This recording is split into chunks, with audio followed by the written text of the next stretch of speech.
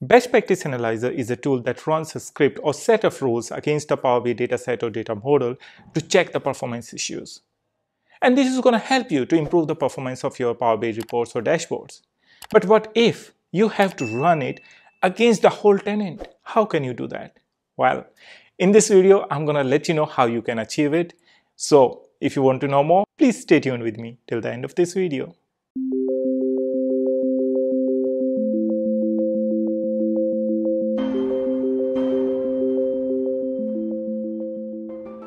Hi there.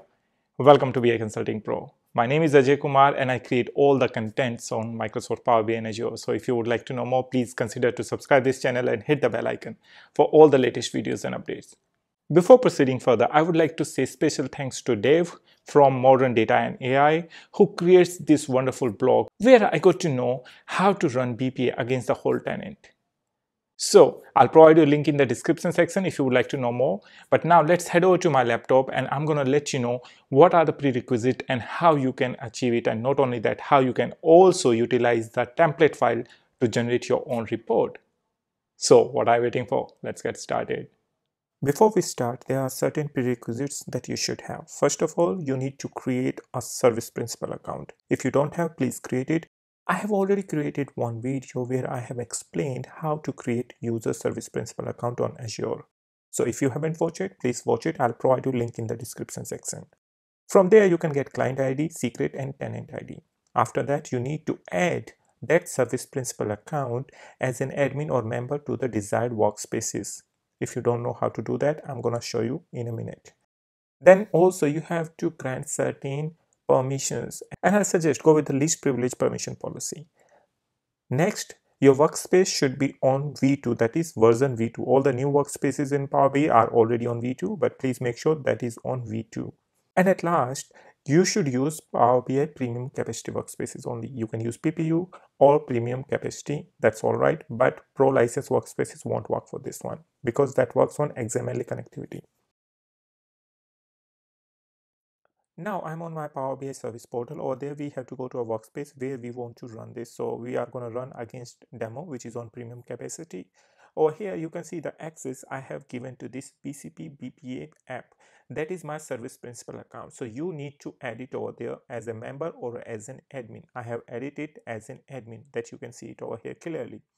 Next step, you have to go to your Power BI admin portal, and over there you have to also add the same service principal account for the developer settings where we are using the API.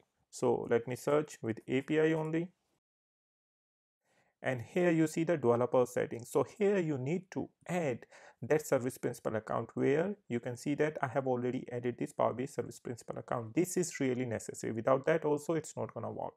So these are the necessary settings that you need to do before starting this process. That means before starting running your BPA script against the tenant. If you would like to add the service principal account to all the workspaces, for example, you have hundreds of workspaces, for that also we have a script and you can run it. Now we are good to start. So first of all, you have to open Windows PowerShell ISC in admin mode. So right click on this and run it as an administrator. So now we have to just open the desired script that we would like to run. Click OK. And I believe this is my script, which is already there that I was trying to run previously. And we can run this one over here. So let me see. Yes. So over here also, guys, I'm not taking any credit of this one because this is created by Dev and he has written a very beautiful blog. So let me show you over there. So here you would find this blog where he has mentioned each and everything, and I'm really impressed with his knowledge. And I thought it would be really great if I can create a video on the top of that and I can run it personally. I did it and it worked. So I thought to share my knowledge with you guys. So also on my Azure portal, I have created this app or service principal account already where you can see my client ID or app ID is there, tenant ID is over here, object ID is there, and after that you also need secret. So for that you have to come under this certificates and secrets. Here you have to add it and you need to copy this value. So please don't forget that. Without that it's not gonna work. Secondly, what you have to do, you have to come under your resource group and you have to choose which resource group you would like to use or where you have created that particular service principal account. For example, in this case, we have created this under BCP demo. So click over here, and here you have to come under this access control where you have to provide all the necessary privileges to this particular service principal account, whether it can read, write, or anything. So we have already done that. So you can see that it's going to load, and this is the account that I'm using, BCP BPA app. So it has the read access, and if you like to know more, you can click over here. All right, now let's get back to our script part. So as I mentioned, this is the script that we need to run, and we have to provide certain inputs to this script. So please make sure that you have already all the necessary or the prerequisite information with you, otherwise it's not going to work. Once you've done that, then you have to simply click on this button, run script, or press F5. It's going to ask you your application ID or client ID. So let me copy and paste it over here. Now it's going to ask you to specify the secret of the service principal. In this case, please do remember that it is not asking for the service principal secret ID. It's asking secret value. So we have to copy from here and put it over there. Now I'm going to paste it over here. Click OK. And now at last you have to also provide the tenant ID over here. So let's copy from here. This is my tenant ID. And here you go.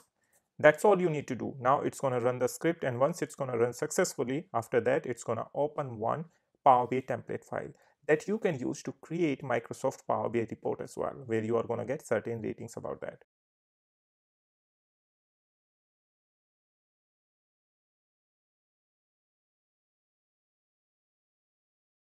And now you can see that my script has been completed, and now Microsoft Power BI template file is getting open, where I have to provide the necessary inputs over here. Over here on your screen, you can see that BPA insights, that means best practice analyzer analysis insights. Then it's going to take a sample file as an input. Then others are also the parameters where you can set or you can change the value of them. But what are these values and what can be the range of these values that you can adjust and check with the help of that blog post by Dave. Alright guys, but before going into this, we have to also check whether it has downloaded one folder or not. So let's go over here. Here we have to go to the C drive. There should be one folder. And here we can see that Power BI underscore BPAA output. So we need this folder because it has downloaded everything inside it. And we also need to copy some of the paths. So what I'm going to do, I'm just going to copy this path. I know this, so that's why I'm copying it. But in your case also, you can go into the Power Query Advanced Editor where you can change the different paths. So let me open this. And here I'm going to go and click on Edit. If I'm going to load it directly, it's going to show me error because there are some of the paths that has been changed. Now we have to replace them one by one. So first of all, I'm going to go to this data set, and here I'm going to go to the advanced query part, and this is the path that I need to change. So let me copy and paste, and then it should take it automatically. Now you can see that it's working fine. Same, probably I have to do it over here. So let me change it here too. So this is simply the paths. It's the date and the number that is being changed. So we have to update that. That's all I'm doing over here. Now let me check report is okay. No need for that. Now let's go to the sample file. All right, transform file. So there's the parameter. Okay, so there's one more path that we need to change. So please hold on. We'll do that. Okay guys, as I just mentioned that whenever you are trying to load this file, it's going to give you some error. And now we are going to go step by step and check why the error is happening. And I know why it is there, but let's go. So first step, everything is all right. Filter step is also okay because it's going to check for the .trx extension file that we have to use for this as a sample file. And then once it goes to the invoke one, it has to invoke a function over there. Then expand the table. So here we are going to encounter this error where it's trying to expand it the table column 1. But okay guys, now you can see that we have an error. So we have to go into this, that why this error is occurring. And over here it's simply saying that we couldn't find the folder D, OneDrive, this or premium workspaces where you have BP outputs. So we have to check where are those BP outputs. And here I can see that if I'll go in this folder, and then under this folder we have this BP output folder. So this is the folder that we have to use it over there. So let's get back over there, and here we have to provide it somewhere where this sample file is there. So this is my sample file. Here I have to change the path of this folder. So I don't need this, and I can simply click on done. And here you can see that this is taking this file at number 0, source is 0. Now let's come back over here again, and now my query is running fine. There's no problem. So let's check this unit test as well. This is running fine, and this is also running fine. Now everything has been done. So please do remember that once you download this folder into your C drive, first you have to change path till there, and at last to get the sample file, because sample files are over here, then you have to check this path as well. So if you will go any of the workspaces, which are my different workspaces that I have already added my service principal account, that's why it runs against all the workspaces. All the .trx files are over here. That's why you need to change the path at different places over there. Please watch it again if you don't remember it, but this is how we have to do it. Now you have to simply close and apply, and after you can see that the report is appearing in front of you. That means now you have done it. You have run best practice analyzer against the tenant inside your organization.